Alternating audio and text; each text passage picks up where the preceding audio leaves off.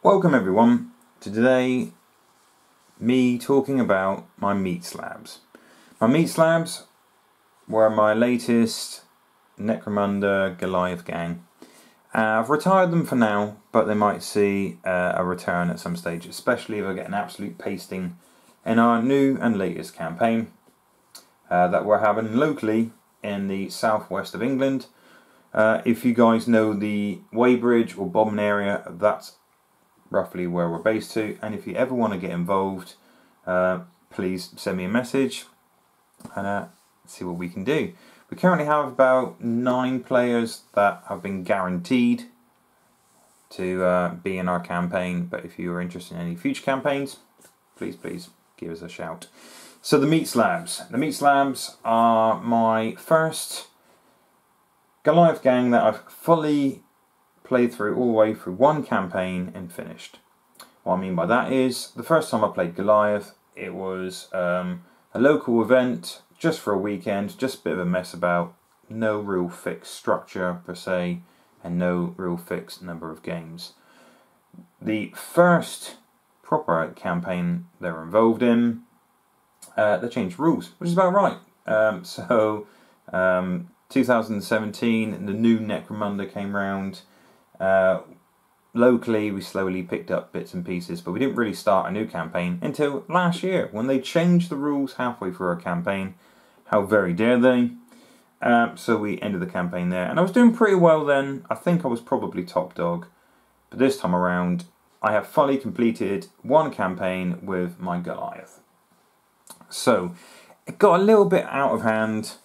At the end of the campaign I had a little bit of credits left over. Didn't spend them all, but my end of campaign gang rating was 6,160.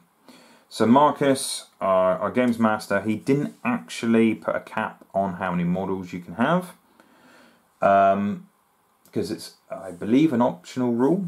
Well, that's what he said anyway. I wasn't going to argue with that. I said, are you doubly sure? Because it did get quite out of hand. And I will show you. So here over on lovely Yak Tribe, you can see the meat slabs. So the meat slabs, as I scroll down, like I said, 6,160 gang rating. Yeah, I had 280 credits left over. I didn't spend in the end. Reputation was 19 by the end. My maximum is either 22 or 23 at one stage of the campaign. Didn't actually lose any reputation until near the end of the campaign.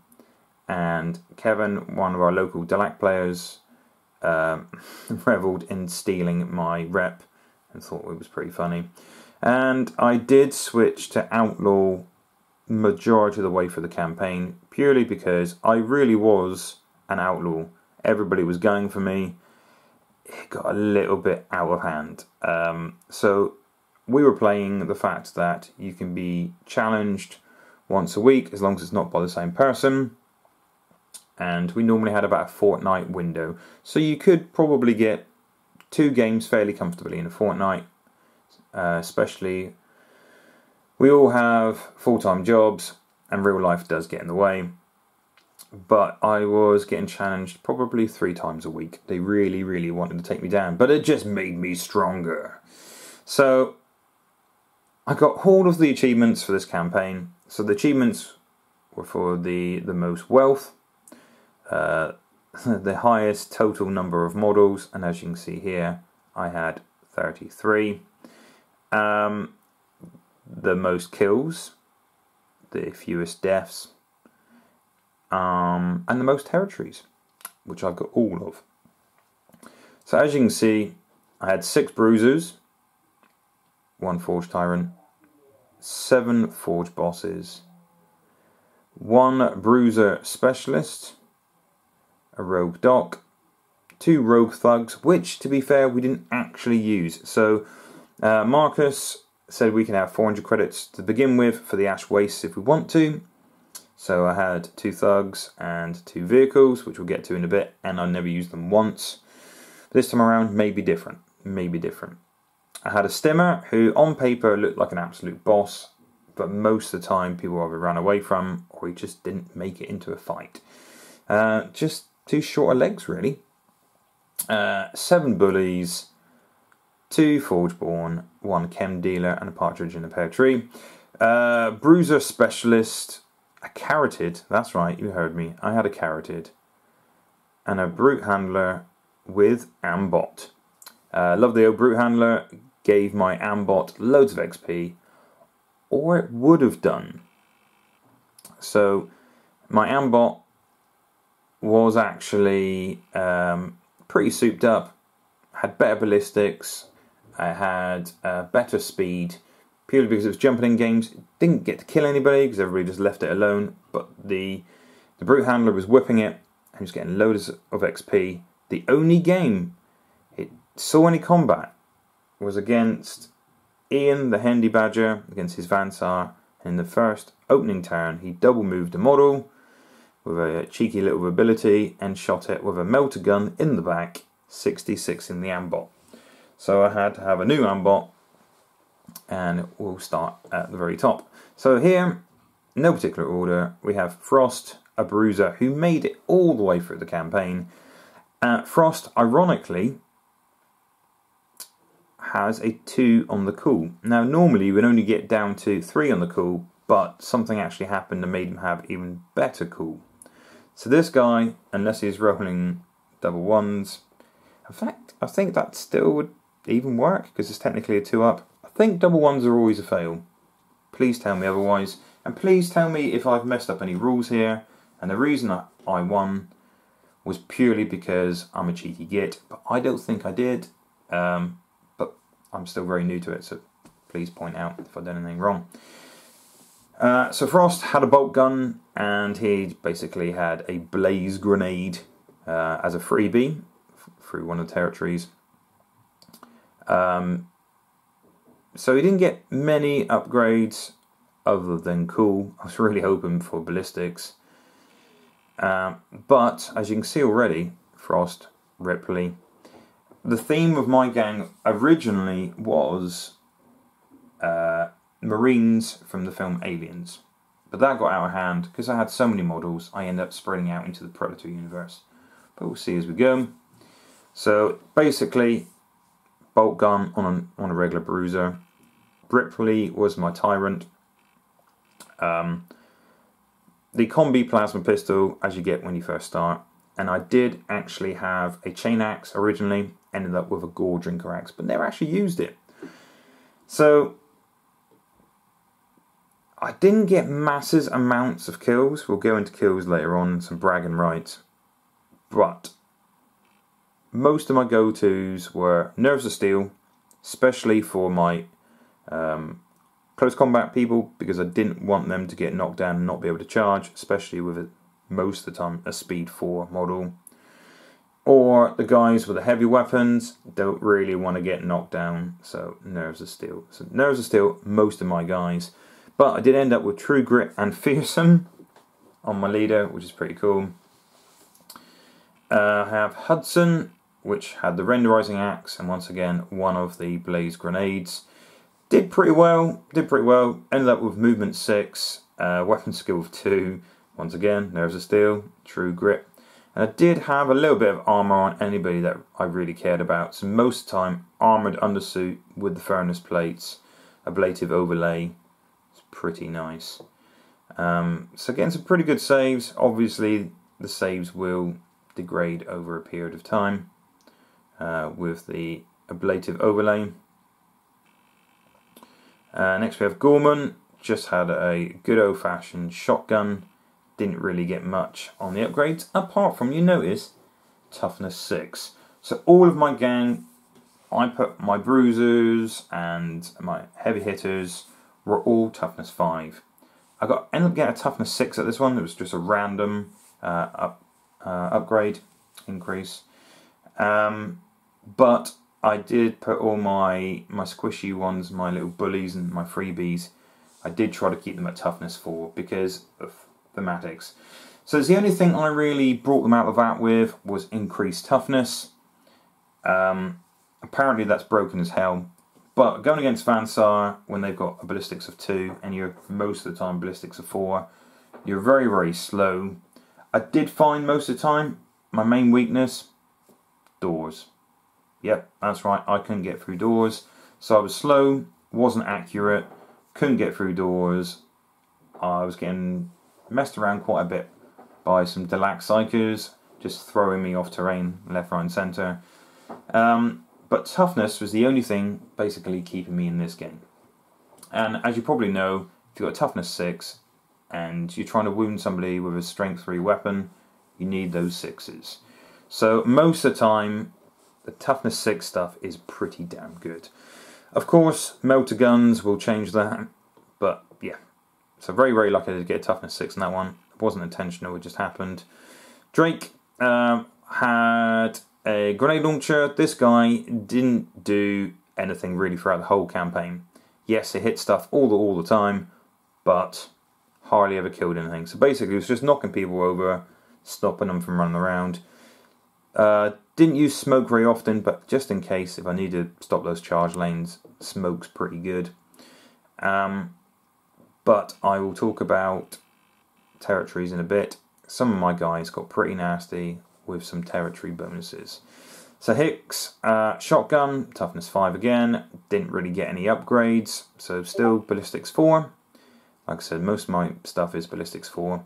I did buy a dock from the get-go, and the dock really, really did save me. I did have a few models that were 60 something, and the dock managed to bring them back. Here are my 2 maulers, which I never used at all in the campaign. So twin link bolters, I don't know if they would be any good or not. Please give me your opinions, because I still haven't used them yet.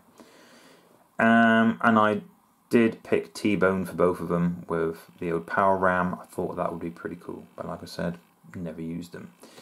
Apone, keeping with the good old-fashioned Alien Marines names, the pair of pulverizers.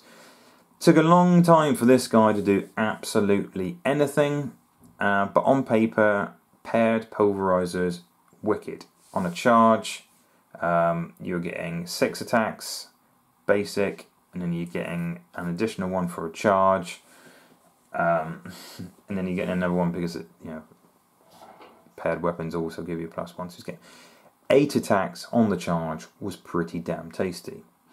But he wasn't killing a lot. He really wasn't. So it took a long time for him to get some decent speed. So in the end, he ended up with speed 7. So at least he can get in there, which is pretty tasty. Bishop was a bully. Toughness 4, like I said. Most of my bullies, I kept toughness 4 because just thematic purposes.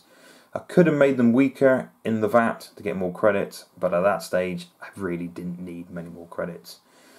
Especially when I had 3 settlements. So really spamming a lot of bullies into my list. The only issue with 33 models is the fact that those XPs are being scattered throughout your whole list. It'd be nice if you had 10 models, really raking in those XP, really buffing up those characters. But first world problems, am I right? Next we go with Vasquez. My favourite model should have been killed because she has a reckless weapon. Her gun should have blown up. But movement 7 was pretty nice. Her ballistics, when she got real close, was essentially ballistics 2 within range 8. But she did end up having some spine injuries, taking her down to strength of 2, which didn't really matter with that gun. So I briefly mentioned some territories. One of the territories I did get, I think the very first game, was Archaeotech. Played against a Vansar player. He really wanted the Archaeotech. I ended up winning it, and I picked Blaze. So I put Blaze on this weapon because it's already unstable, so she could potentially kill herself. So you can get more unstable, right? So it's pretty nice. So she had a fire shock. I used to call it the Ghostbuster gun, the Storm Welder, and I made the appropriate noises when I fired it. Reckless, thankfully, didn't kill my own guys too much. Did injure a couple of them. But my frag grenade was also blaze, so my grenade launcher. So that was pretty tasty. So hitting people on fire, catching them on fire, but I didn't really end up killing anybody, not like that with them. The ones that did kill people were Vasquez and Burke. Burke with the heavy bolter was amazing. Yes, I may have only shot him once per game, some games, because he seemed to run out of ammo all the time. But this guy was an absolute weapon. Love the heavy bolter. Ballistics too. Even hitting on twos if they're behind cover at short distance was really, really nice. Took a long time to get there, of course, but 425 credits. Did he really make his money throughout the campaign? I'm not sure. Did kill a load of corridor nobodies, but it takes a lot of them to chew through to make up 425 points. So True Grit, Nerves of Steel, Suspenser did make it quite expensive, but Suspenser is really worth it on the heavy weapons. My latest gang, I am struggling with heavy weapons on my Chaos Helot because they're so squishy. You know, you put all that stock into one model and they do get killed. But once again, Toughness 6 on Burke, that was a happy accident. That's pretty cool. I do like that. I got a Chem Dealer, which was just for a bit of fun. Putting Spur on my close combat guys, making them a bit faster. Of course, he's got Fixer, which is really nice, so you do get some credits back, but then you've got to pay your Chem Dealer at the end of the game as well. So most of the time he paid for himself, he never made much money, but hey, it's just a nice model as well. Mac is another bruiser with a bolt gun. This time around, he actually had slightly better ballistics, which is really, really, really nice. He also had a mono sight, which really helped with the shooting. Although I didn't think he managed to kill a great deal of stuff. It's always nice to have a bolt gun. I really do miss the bolt guns. I know there are 6-up ammo, and we do have in our latest campaign the Enforcers, the Paladins, who have way better ammo with the bolt gun, so we'll have to watch out for that. Anything with 2 damage is pretty tasty, especially with strength 4. This is the Balefire Thrower. This is such a cool weapon. I didn't hit as many people as I wanted to with this thing because people just ignored it and stayed out of the way. But a cheaper flamer, and it has cursed. What's there not to like? Yes, you've got to be an outlaw, but I'm fine with that. I really want to pick one up in our latest campaign, but going against 2 Gene Stealer Colts that mostly are immune to blaze, not so sure. Still auto hits, and still toughness 4 on the regular flamer, but cursed, that's pretty tasty. Making people insane, what's there not to like? Newt, another expensive model. I actually bought the additional toughness with this one, trying to keep him alive. A multi-melter, yes, it's expensive with a suspenser, but if and when I missed, at least I put a little template, and there's still a good chance it's going to hit something, which is nice. But one of my favourite weapons, his Yutani with the Firestorm shotgun. I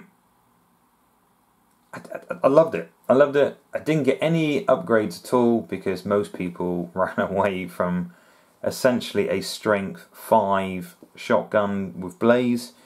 It's a heavy flamer.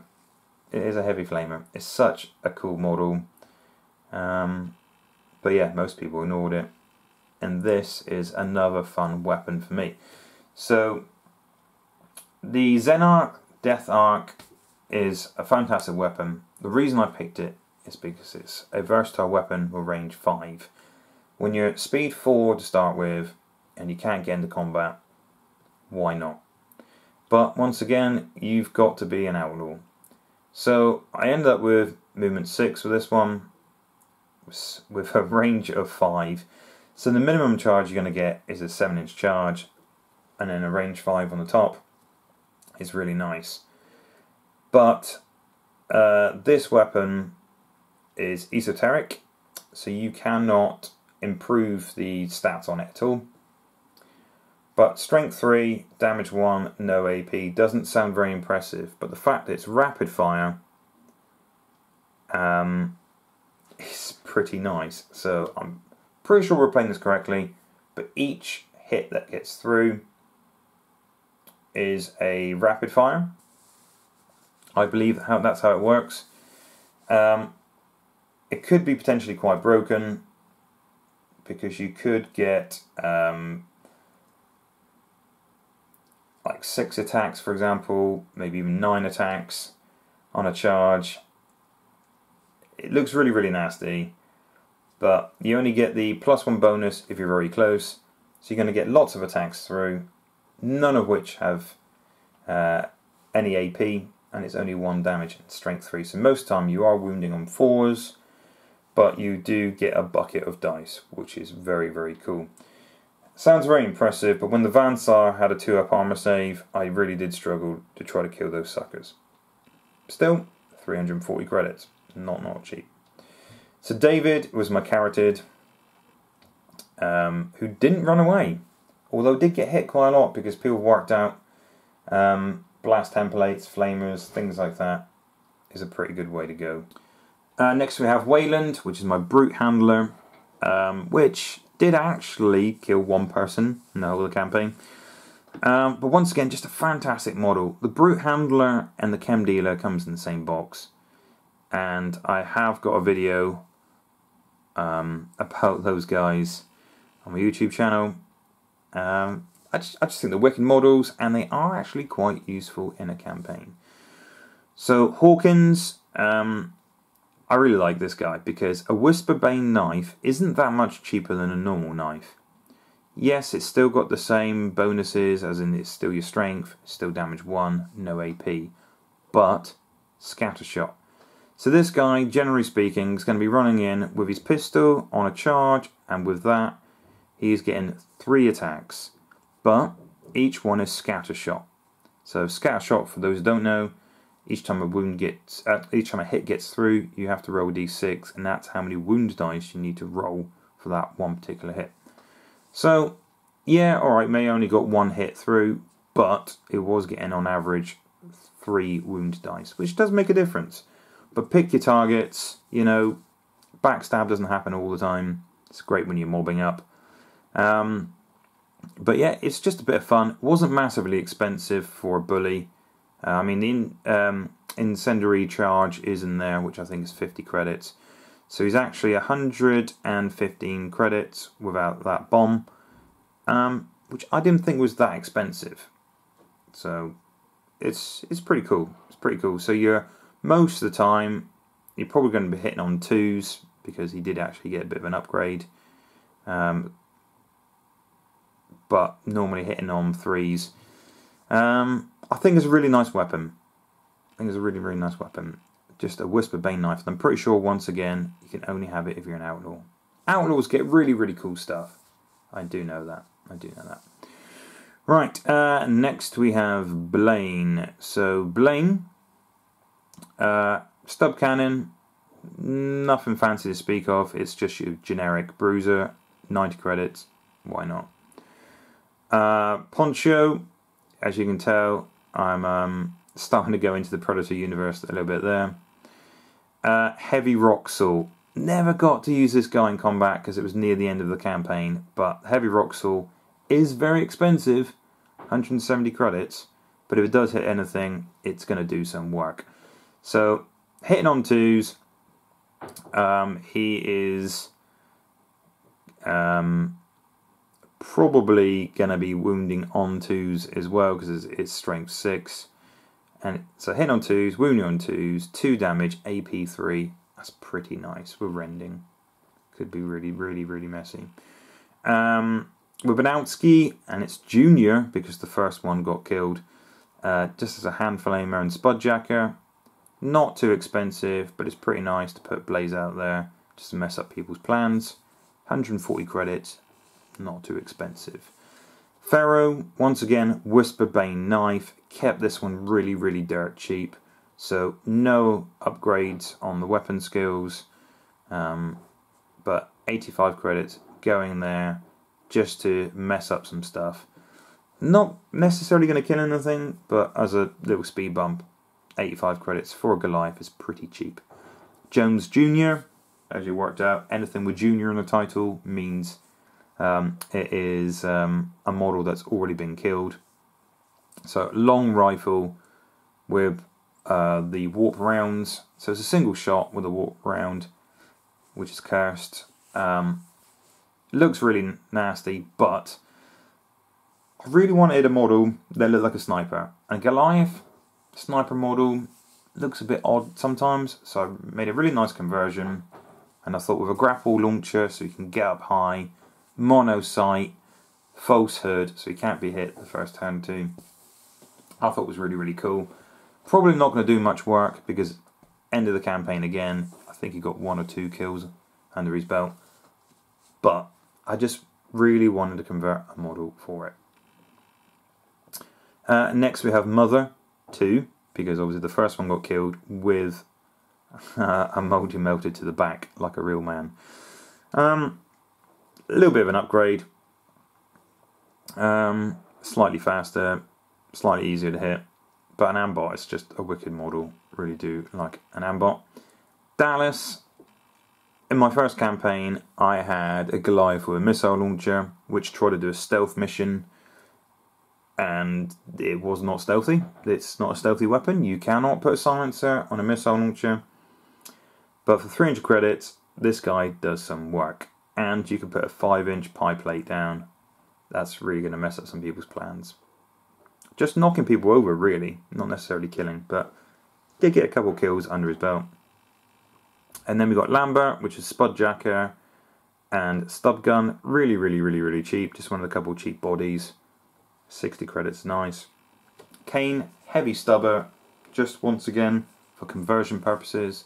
I don't think the Heavy Stubber is worth it over Heavy Bolter. There's not much in it for points. And I think the +1 to hit's better than -1. Yeah, it's just conversion purposes, basically. Yeah, I just think they look cool. They look real mean, don't they? Long barrel, big old gun. And then we've got Keys from Predator, the sequel. Fighting Knife and Bolt Pistol, just because bolt pistols look cool. And just want a bit of variety. Harrigan. Starting to recognise the names now, I bet. He had a fighting knife and a plasma pistol. An actual plasma pistol from the black market. Not the combi plasma. Oh yeah, also just to say, the sniper rifle on Jones Jr. Was actually pilfered from a Cornwall, I believe.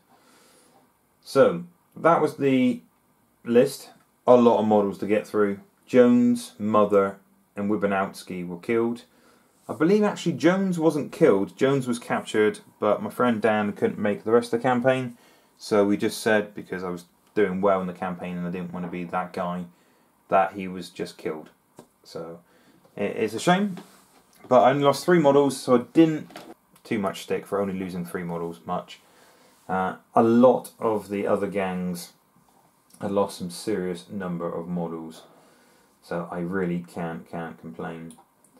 So these guys are fantastic, and when it comes to the territories, like I said, I ended up having 9 territories, I believe, in the end. So I had 3 settlements. I had the Promethean Cache. I had Archotech Vault, the Needleways. I had loads of stuff in the end. So it got a little bit one-sided. But in our new campaign, there's 2 gangs from the previous campaign, which I think are definitely up there at the top at the moment because we haven't played any games yet. But that's Marcus's Escher. So they've played a few games.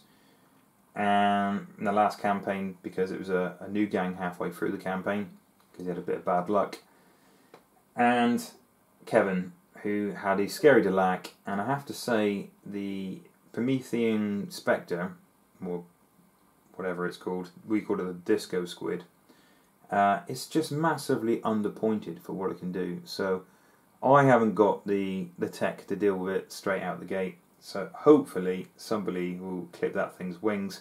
But we just could not take it out. With 3 wounds, toughness 5,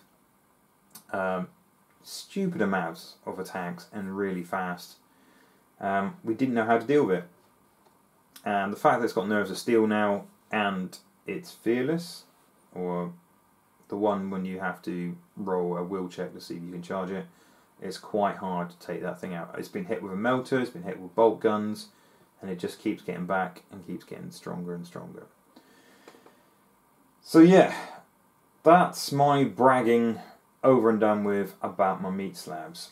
I haven't finished painting them. I'm currently going to be playing in this new campaign Chaos Helot coats that are mutated, so I'm using the mutant rules with them as well. Basically because I like to convert and make some weird and wonderful models, which I'll show you in the future. But I will go back to Goliath at some stage, and I definitely will use them in a future campaign, even if it's not the meat slabs.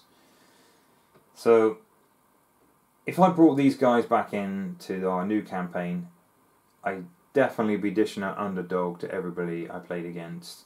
Most of my stuff is really expensive, and the overall gang rating, over 6,000, it is absolute crazy. So I really want to hear your Necromunda stories. Were you the top dog in your campaign, or do you know a guy that was top dog and he's got some serious stories about someone whose gang got massively out of hand, too many models, really, really powerful, some really broken rules. Not that I want to make my gang really broken, but I just would like to hear those war stories. What cool stuff has happened? For example, listening to Guildersford Radio recently, one of my favourite podcasts, and I own one of their merch t-shirts now. Never go full Colin. They did mention the fact that you can use Thresher Needleworms with your Orlock's Lucky trait to instantly get a 6 with your Needleworms and roll for all enemies on the table. They all need to roll 1 injury dice. That is too powerful. So if you've got some wicked stories out there, someone's gang was massively powerful, someone's worked out some cheeky shenanigans and it needs to be banned.